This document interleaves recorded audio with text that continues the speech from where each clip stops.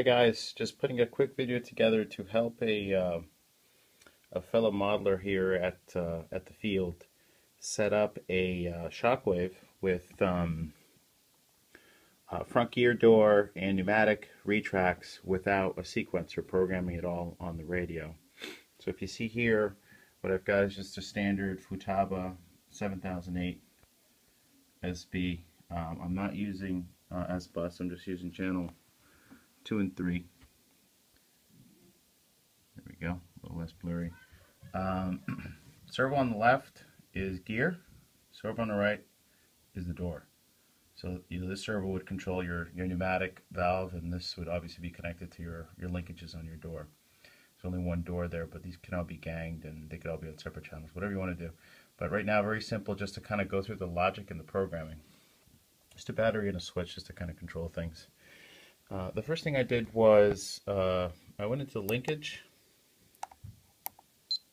just to kind of go into function name, and I picked gear and I picked door. I just renamed two functions. You can technically use whatever function you want, and I did this just so it's more intuitive when you're putting together your PMix, because rather than having some random name there that's in there by default, I always customize things. So this is optional, but this will make sense when we're actually looking at the PMix. You don't have to do this piece, but you can just kind of click here and rename stuff. Alright, so if I go back here and I look at program mixes, the first thing you want to do is change the type of mix. Instead of being a linear mix, you change it to a offset mix. Okay, so I'm going to change this one back to linear, but I've already changed the first one. I added this one for this. It's an offset mixing.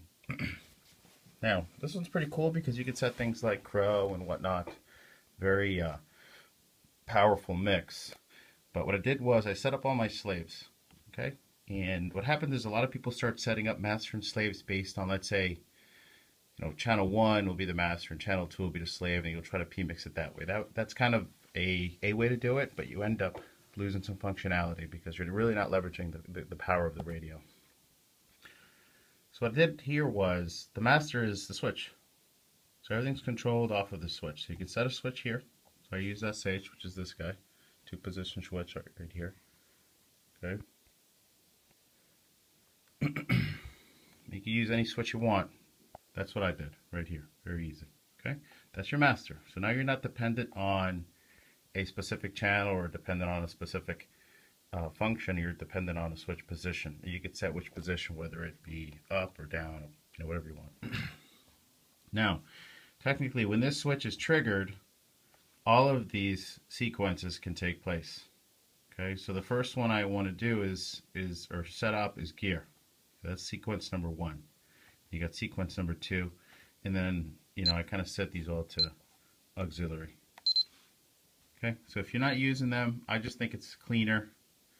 So if I were to be doing this for my plane, I would set it up in this way where I'd have gear, I'd have door or doors, and then I have auxiliary, because I know I'm not using them. But if I leave them as default, Futaba puts names in there, you're like, okay, is this doing something or not? You'll have to go and look and see if you've actually programmed rates and stuff like that. So I'll default this to auxiliary, and I know, okay, this function's only working on these two slaves.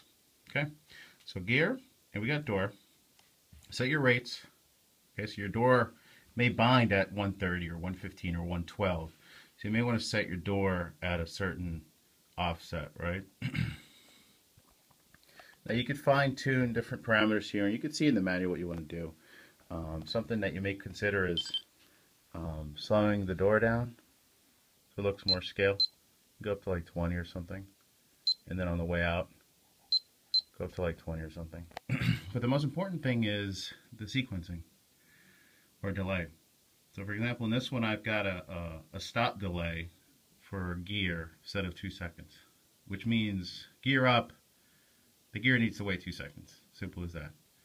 And the door, gear up, it needs to wait 2 seconds, right?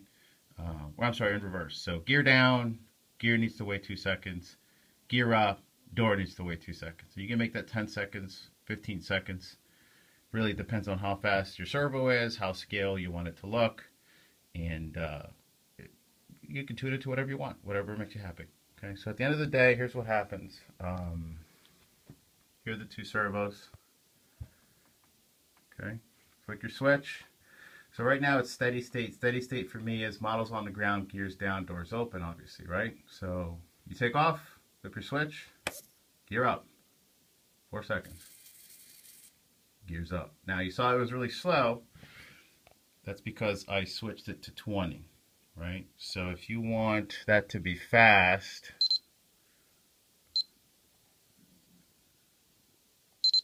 that's 0, right?